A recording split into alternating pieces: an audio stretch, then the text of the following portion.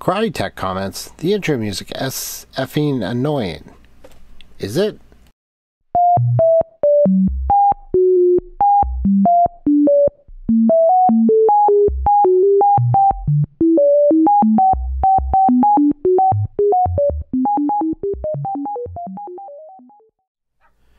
Hello everybody, this is Theron, and we are in the 1.12 pre-6 snapshot. Hence all the parrots. And they get stuck in boats, and they just kind of get stuck there. Since this is the 6th pre-release, I have a feeling that this means that Minecraft 1.12 will be coming out very shortly. So I don't... I need to test a couple things. Well, one thing actually. And if I go into my reverse F5 mode here and do this, it's super painful, but sorry, buddy. Okay. So they still haven't fixed that bug. Not that I expected them to.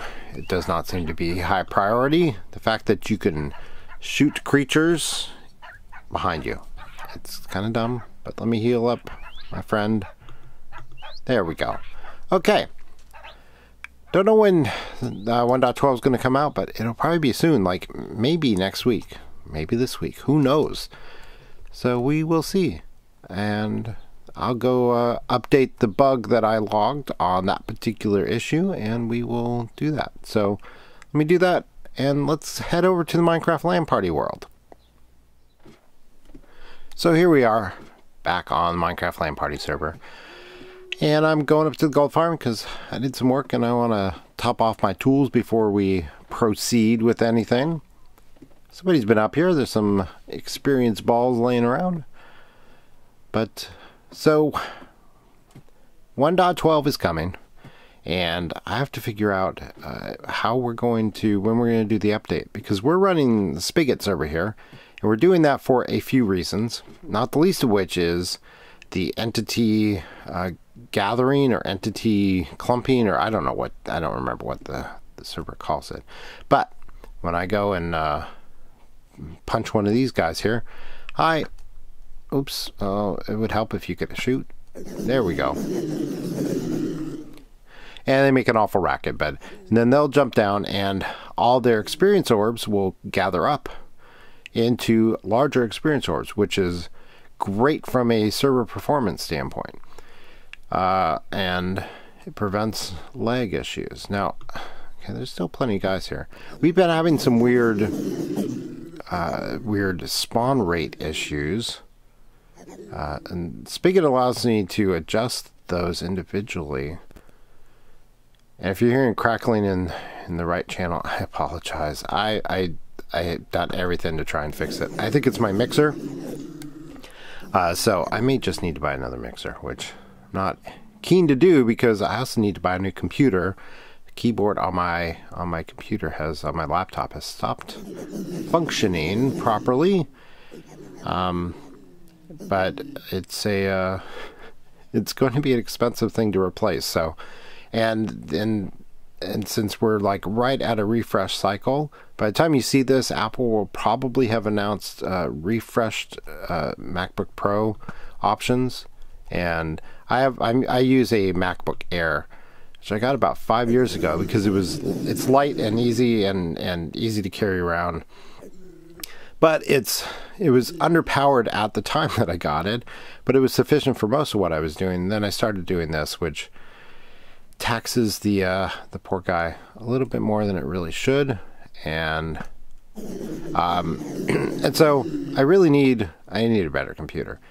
I'm not particularly eager to switch off of the Mac since I need a new laptop, and that's going to be a Mac because I use it for lots of things, not just playing Minecraft. So, and I'm not terribly eager to get a separate Windows computer because I hate Windows, and it's a horrible operating system, and there's no good reason to use it ever. And especially since I don't play lots of other games that are super demanding on GPUs, I don't need like super fancy high-end, you know, NVIDIA 1080 GPU in my computer. But I do want the ability, potentially at some point in the future, to add an external GPU, which it looks like is in the realm of possibility with the new MacBook Pros. And the only reason I would really want to do that is primarily to do video editing or video rendering for other things, not just playing video games. Because let's face it, Minecraft looks like Minecraft, and sure, putting a fast, powerful GPU in it will give me higher frame rates, but who cares? The game is designed to kind of look like crap. So it's kind of a minor thing. Oh, good. That is repaired. Let's get some more of this. So mostly wanting to repair the Elytra. Oh, there goes tool number 1. And let's do this. So, anyway. But the refresh, even though Apple is likely to announce new versions of the MacBook Pros this week, I think it's the WWDC is going to be this week. I think the keynote will be this week. They may announce the new models, which will have more RAM, which I'm very excited about because I've been stuck with a 4 GB computer for a long time, which kind of sucks. It means I can't even think about doing any kind of modded Minecraft. That's a real problem. And although the MacBook Pros are available currently with 16 gigs, apparently the new processors that they're going to be putting in the refresh models will allow up to 32 gigs, which is very exciting. Again, not just for this, also for some other things that I do. So I'm very excited about that.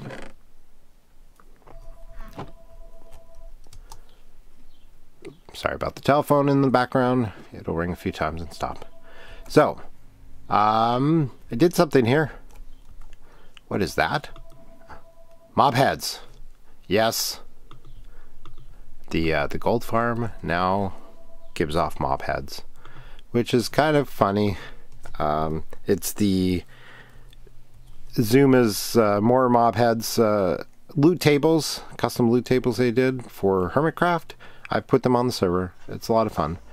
So I think it's funny, and it's basically, I don't mind tweaking things like this because frankly the process that they put into the game to get like creeper heads. Oh, and I'm sorry, I'm a little ADD today. Once this gets up to where 22 or 41, then it'll start filtering down below. So the drop is a little rare. So it'll get to a point, once I get that filled up, then we will get to the point where they start coming into here, and then periodically you'll be able to get one out of the gold farm, which I think is kind of cool. The process that they put in for collecting mob heads in the game, by getting a charged creeper to blow up that mob, it's a pain in the butt. And charged creepers are exceptionally rare. So unless you build a gargantuan thing like Cubfan's charged creeper farm, which is super cool, but it's so huge and it's such low yield that it's almost not worth it. So I figured no big deal. And Xisuma left out the creepers and skeletons and zombies from the loot tables, but I actually went in and started putting those back in. So I've got loot tables that emulate the creeper and skeleton loot tables, and then also add their head drop, because it's a relatively easy thing to do, and that way we have them for decorative purposes. Because the heads were not even all that terribly useful anyway, right? I mean, you can put them in fireworks. You can put them on your head. Ooh. Yeah, so we're in Vex's castle here, and he did something, and I need to find it. He built a fireworks station, which is kind of cool. Or no, this is his brewing station, and then he built a fireworks station as well. Hi, horsey. And let's go back upstairs. So he has a fireworks setup outside, which is pretty slick. As you approach the castle, it shoots off fireworks. And whoop, I'm not out here, which is pretty cool. So he built a little system that allows him to effectively craft large quantities of fireworks with different effects and colors and whatnot, which is great. Throne room, other side of the castle maybe. And I'm stalling for time. But one thing that you can put in fireworks, and this is the main thing that mob heads are useful for, it seems to me, is for, is it up there? Is for, is this library? For fireworks. So if you put a mob head in a firework charge, it creates like a creeper head in the sky, which is kind of cool. Okay, I don't know where he put this. Oh, here it is. Mob heads. So, he made a little trophy room for the mob heads, which I think is really funny. So he's got the creeper and the skeleton. I don't have the zombie yet. I have to work out that. And why doesn't he have a? Well, he's got a withered skeleton here. What order are these in? Don't know. I'll have to ask him. Yeah, so I need to add the zombie one, but the zombie one's a little complicated because the zombie has rare drops, and I haven't been able to find an example that somebody put out of here's what the regular vanilla zombie loot table looks like. Which is a little frustrating. But anyway, I think the polar bears are super cute. So that's just cool. He's been busy running around trying to collect all the different mob heads. I gave him a pigman mob head right here from the gold farm. And we got blazes working. I had some trouble with the blazes because I don't have one myself yet. They're kind of cool. They look like a little race helmet or something. And this is my favorite one. The snowman. I have one of those. Of course, you have to actually kill the mob in order to get the head. So I don't even want to know where he found villagers to kill in order to get the villager mob head. And of course, he's got horses and he's got a donkey. This is donkey or cow? That might be the cow. Oh, he may not have a donkey. Anyway, so I didn't have luck with the blazes because although I got a blaze farm, it turns out that the loot tables are applied in Spigot. They're applied on a per dimension basis. So you have to have a set copy of the loot tables in the nether and in the end for mobs in those dimensions to drop their stuff, which yeah, so I'm still learning about how the Spigot thing works. So anyway, and because we are running Spigot, when 1.12 comes out, I won't be able to update immediately. And what I'm hoping that the Spigot project updates as quickly as they did for 1.10. They released the update for Spigot pretty quickly because they were working on it while the snapshots were coming out. And since their snapshots are on pre-release, oh, I just triggered the fireworks. There we go. Lots of fireworks show.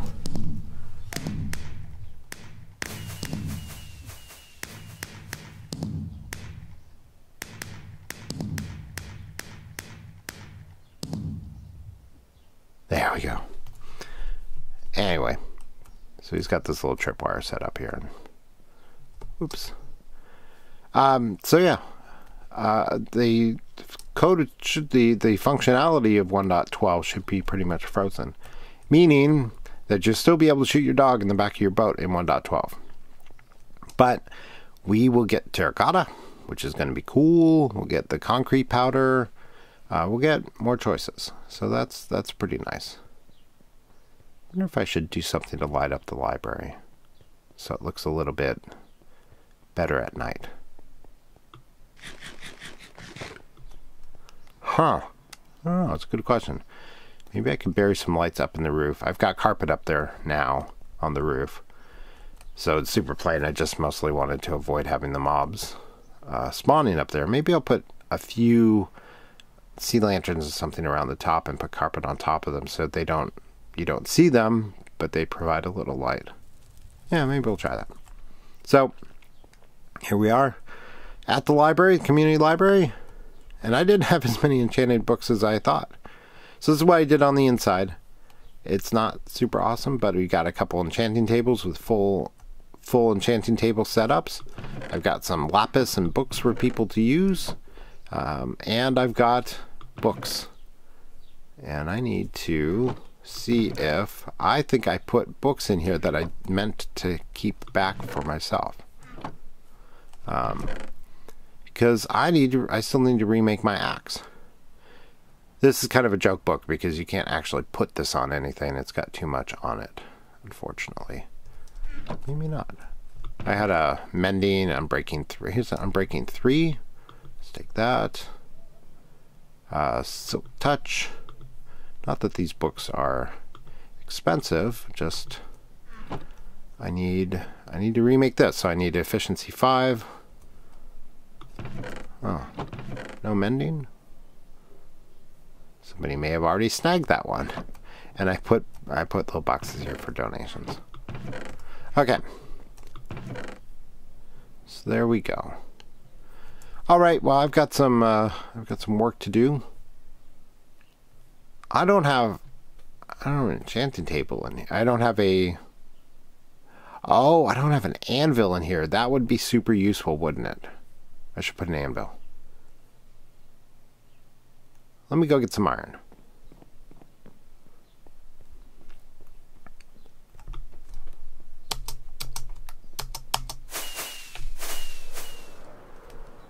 Woohoo! Okay. Iron farm is out this way. Should be a quick and easy little trip. Not too much is new out here. Pete and Smash Smasher have done some cool work down in... I think you may have seen, I may have shown this. They've done some cool work down in the stronghold near, that's the iron farm there. Down near the end gateway, which is cool. So they've developed that a little bit, which is awesome because that's right near where they built their place. Whoa! You saw that guy falling, didn't you? Nice.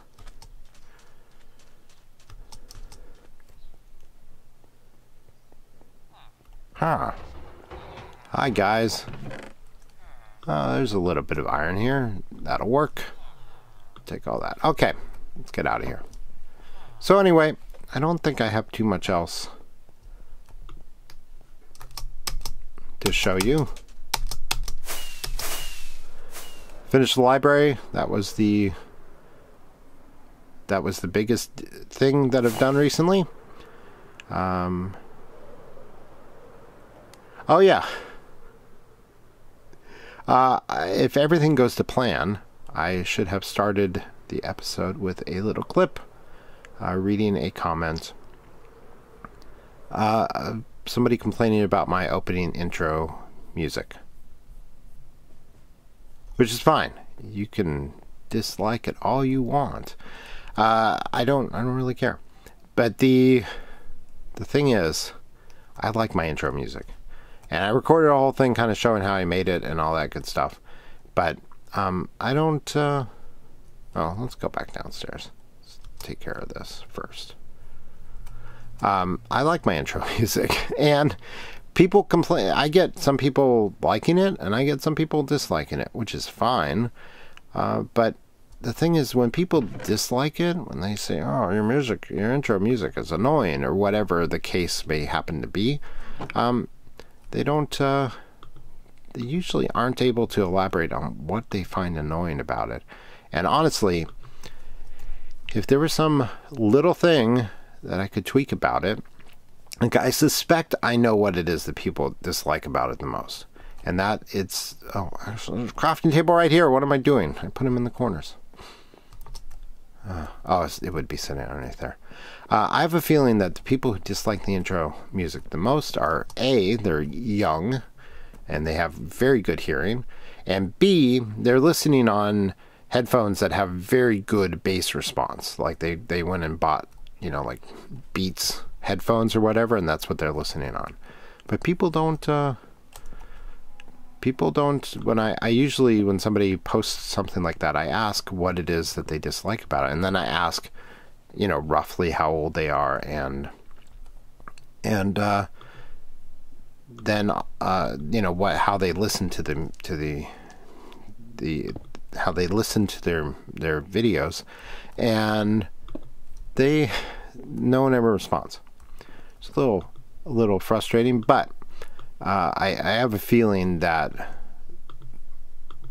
as I said, my guess is that they're listening on headphones that are excessively bassy, like Beats headphones, for instance, or they are not, and they're probably young. So I'm guessing that's what the situation is. But no one ever responds to my questions and tells me. So I have started.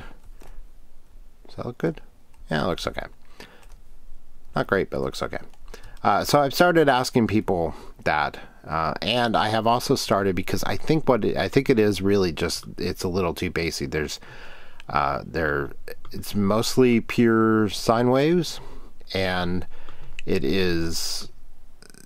I have some bass frequencies in there that are a bit heavy, and so my guess is, you know, low frequency audio is it contains the most sort of power, and so if you've got headphones on and you're pumping low frequency stuff right into your eardrums, I could see it being a little bit disturbing. So I've started knocking down the bass a little bit on the intro music. So hopefully that helps, and that people aren't just complaining about the fact that it's kind of random sounds, because the random sounds part of it is what I like about it, and that's not going to change unless I come up with unless I compose another piece of music, which will also likely be random sounds or random notes, because that's the kind of music I like making, and that's pretty much the way it's going to be. So complaining about things just by saying, oh, you suck, or, you know, your intro sucks, or whatever the case, not the most useful thing in the world, unless you can sort of explain a little bit what it is. Because if you just complain about it just saying, oh, it sucks, not exactly constructive, but I have a feeling that you're not trying to be constructive either.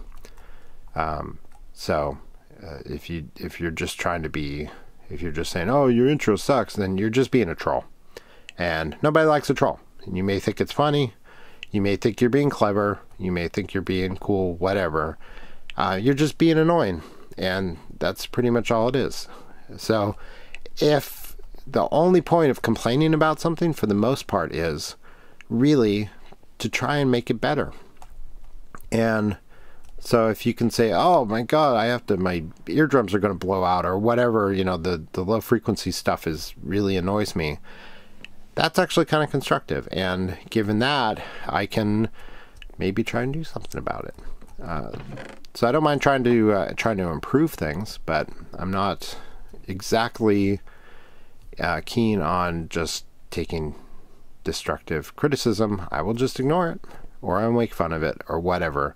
But that's that. So anyway, I think that's all I wanted to talk about. I tried to record a video going over how I made the music and all that, and it didn't turn out super awesome, so I'm not going to use it. But I think that pretty much covers it.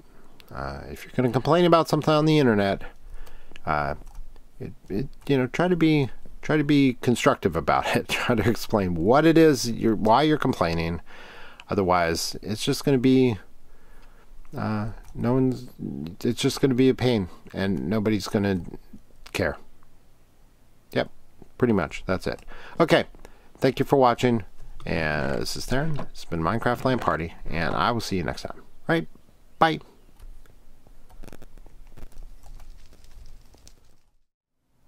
So just a little follow-up. Since I ended the episode and I took care of this and it went quicker than I expected, here's what it looks like with a little lighting around the inside there, up top. And carpet's covering it so you can't actually see the lights. Kind of gives it a little definition at night, which is nice. And let's go on the inside. It did something kind of cool on the inside because up top I'm covering carpets. And I liked how it kind of faded up to black on the inside. But I put slabs around, so I just put sea lanterns around the perimeter there. And I think this looks really cool. It almost looks like there's like really subtle recessed lighting up there. Anyway, so that's how it turns out. I think this is pretty cool. It's not the greatest build in the world, but you know, it'll serve a purpose and give me a way to offload some of these books that I've got a ton of, because frankly, I don't need all these. And other people might find them useful, and instead of them going and letting loose my villagers or accidentally hurting them, leaving them locked up, whatever, they can just come here and pull out books. And so I will leave some decent books in here for people to be able to use if they need. So, I mean, you know, Feather Falling 3, not too bad. Anyway, so there we go. That's it. So I'll say goodbye once again. Thank you for watching. This is Theron. It's been Minecraft LAN Party. Bye.